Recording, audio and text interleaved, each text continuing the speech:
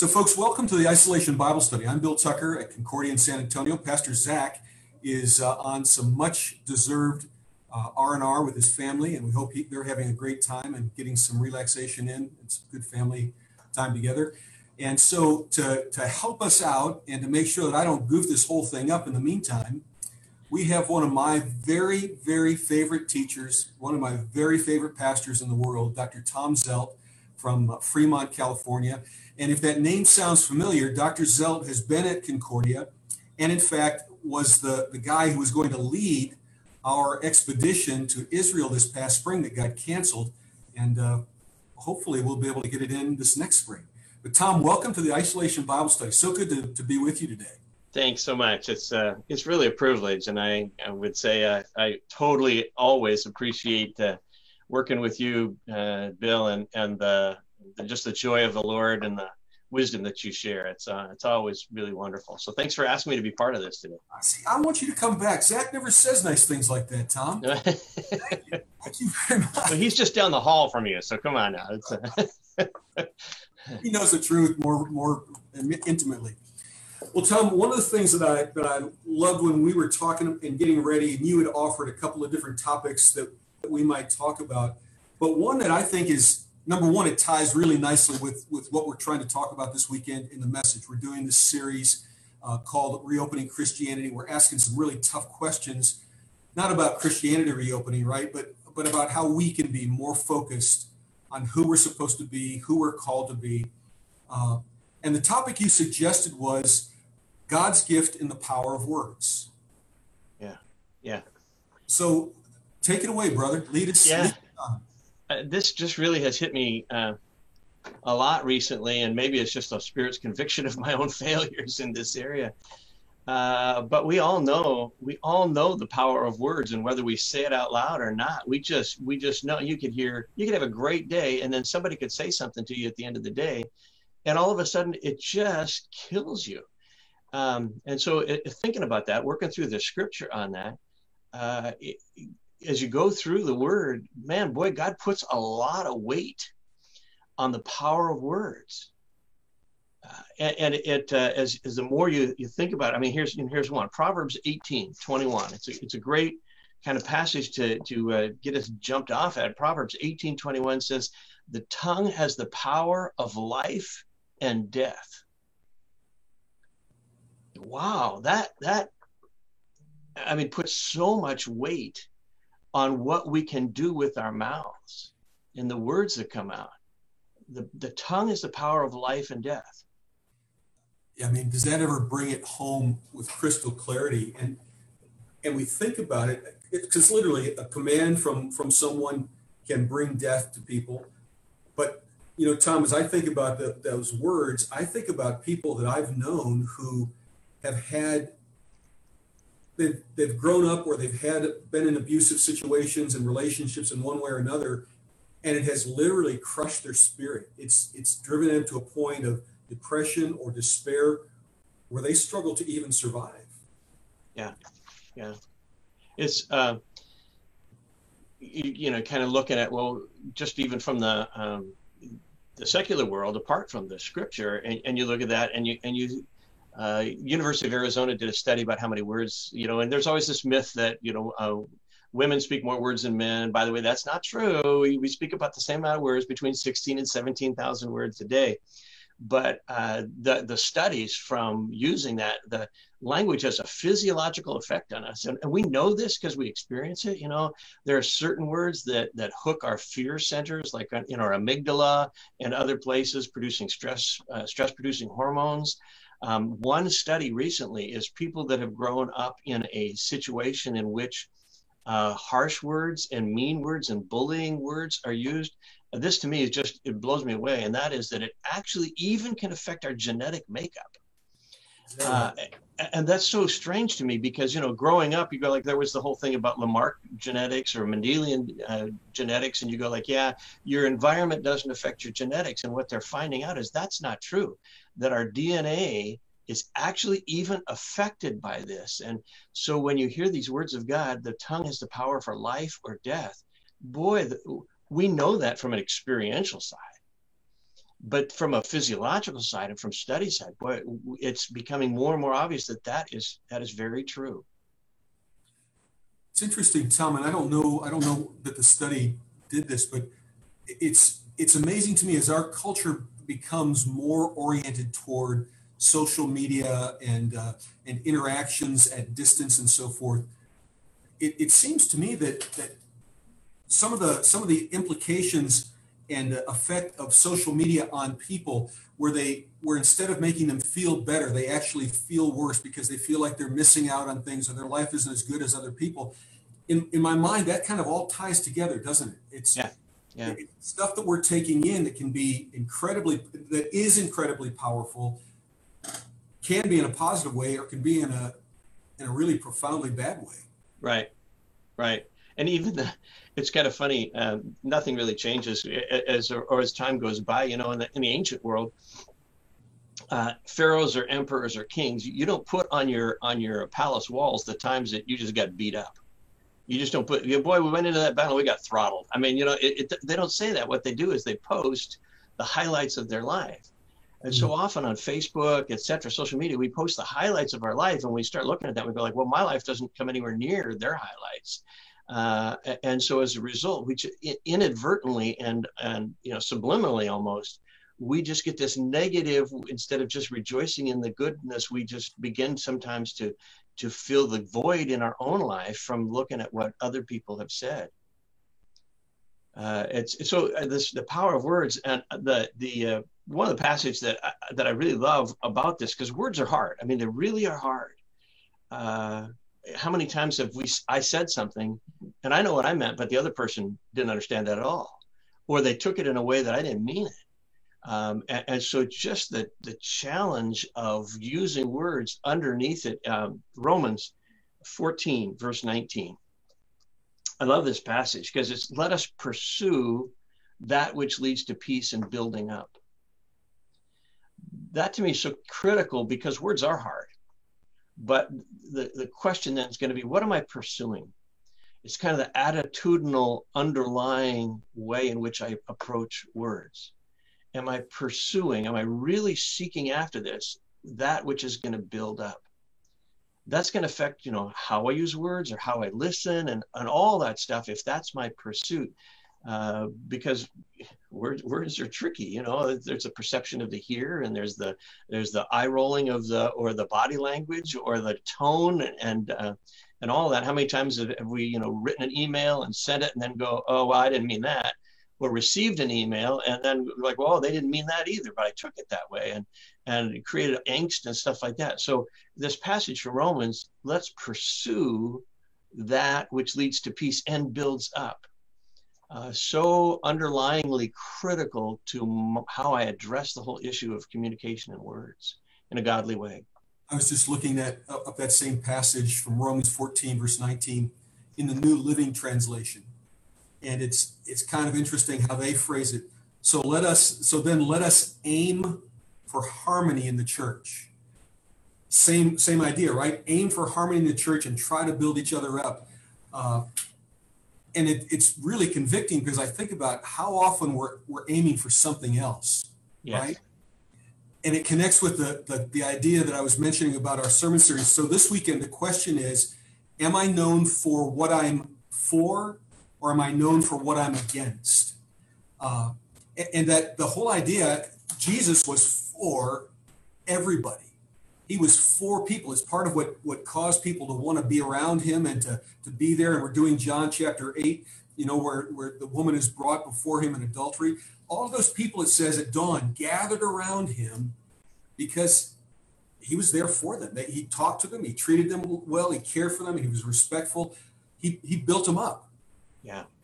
You know, when I think about the people that I love to be around, they're people who build me up. Tom, one of the reasons you're my favorite teacher is because every time I listen to what you have to say, it builds me up. I'm strengthened. My faith is strengthened. My knowledge is improved. When that's our aim, lots of good things can happen. Yeah, I wish that was always my aim. We're doing a series called Barnabas Habits. which is this encouraging ministry to do that. And I love the fact that that's not even his name. That's his nickname. You know, his real name's Joseph and Barnabas. And I think, what kind of guy must this have been for the nickname to have been Son of Encouragement? Yeah. You know, that guy that you see walking across the campus and you look at him and you're like, there he is. And you're so glad to see him, because every time you see him, you're just lifted up.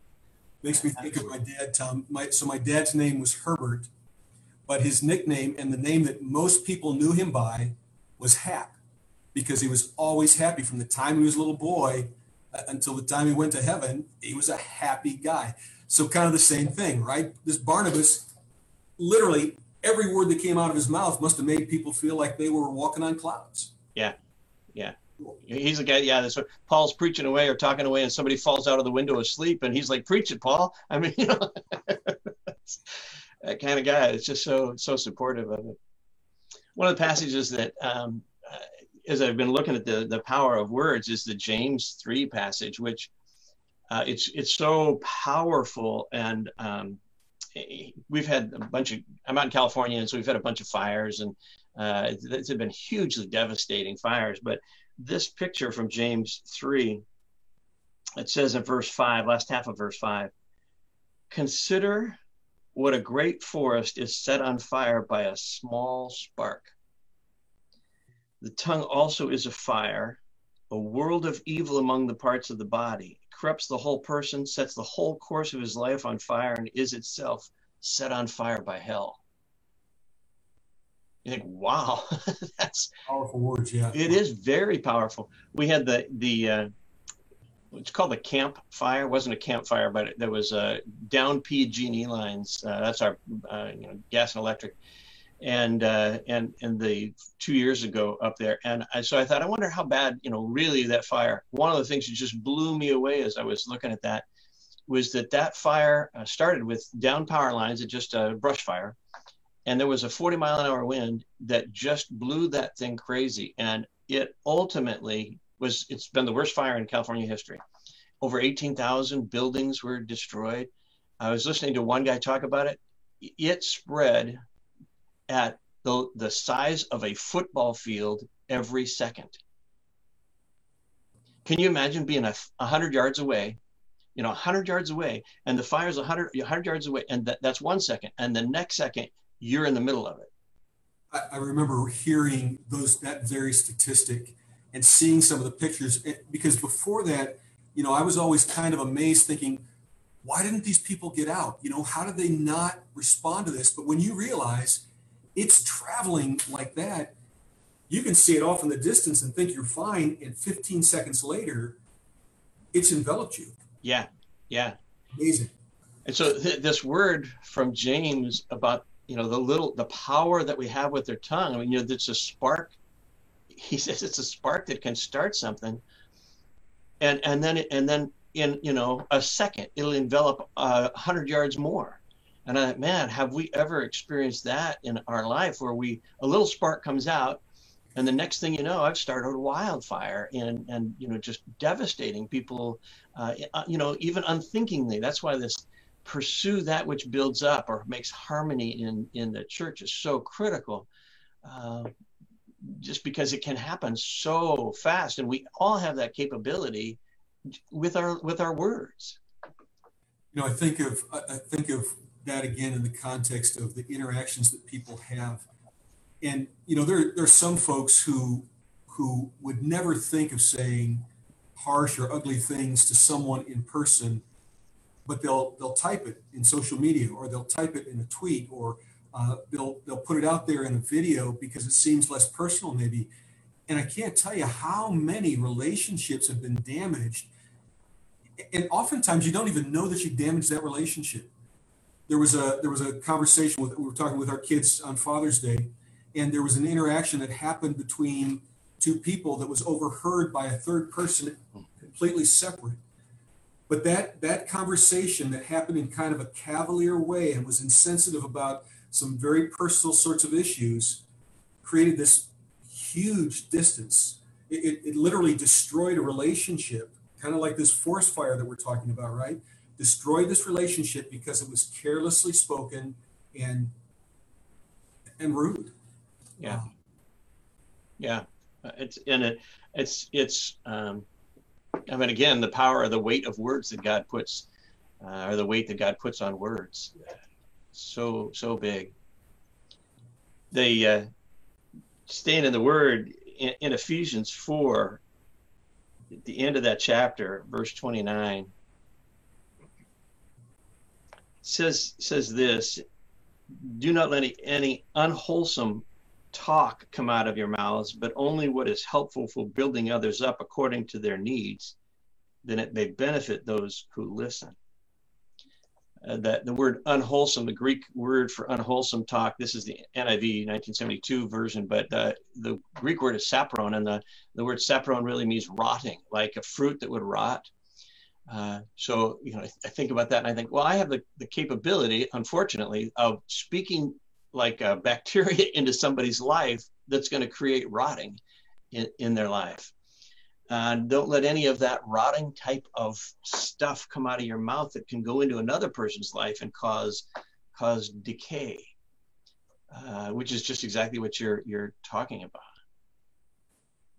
Amazing. It's such amazing clarity, because we live in a world. I mean, again, when it says "let no unwholesome talk come out of your mouth," man, I'm convicted, right? I think, what in the world am I thinking? And especially when you realize what that word picture is and what it does and what it causes, it's not as if it doesn't matter. It's not as if our words are simply throwaways that may have impact or may not.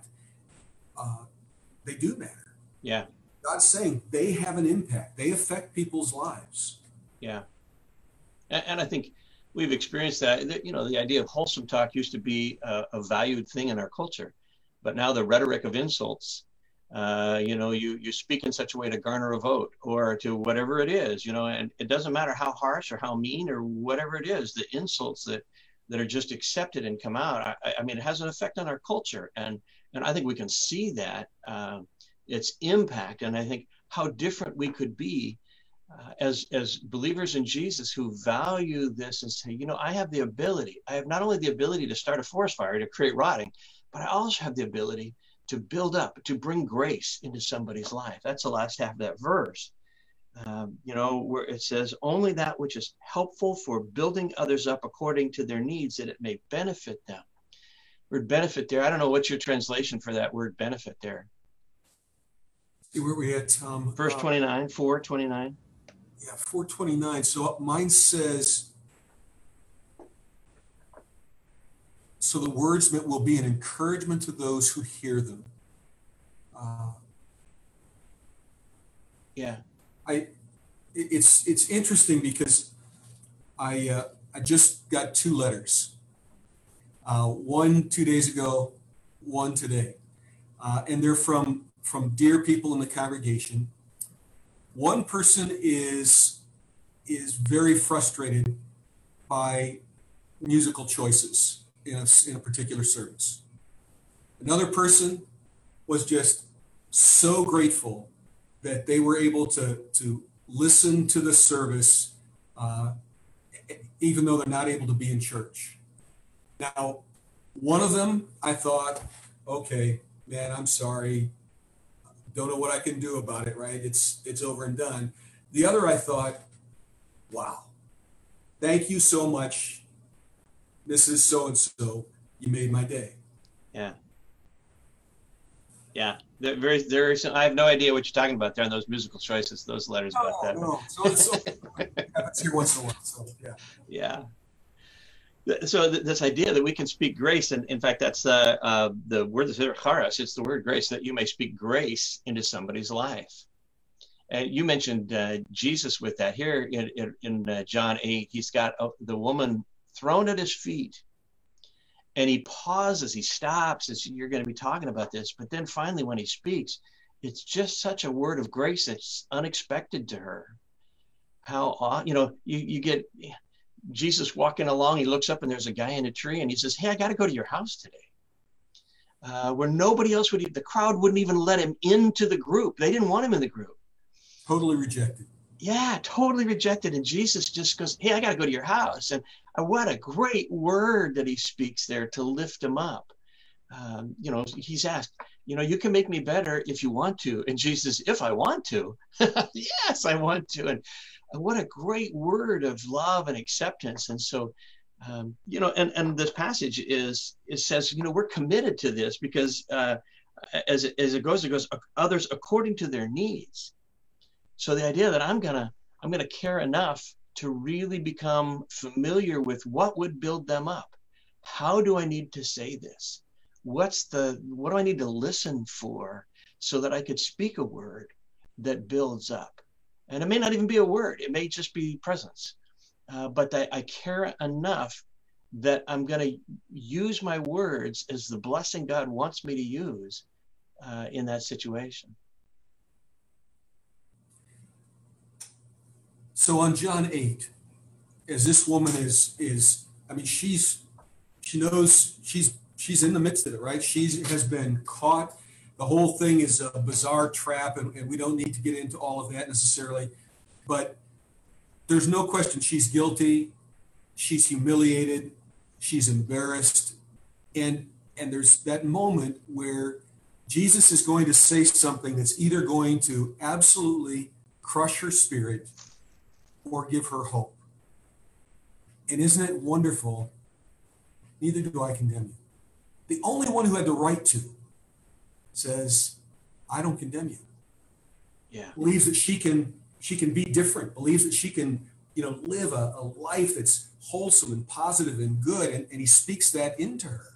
Right. Power of that. And it's just the reverse of that. Speaking a word that creates decay or rotting. It's as Proverbs said, it's the power of life or death.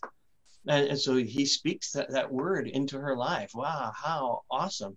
And I get to be a partner with God in order to speak that same word into people's lives. So say that again, Tom, because that is really a cool thought. As we're going around with the various interactions and places where we can make expression of our thoughts and sentiments, we get to be a partner with God in speaking that into people's lives. So cool.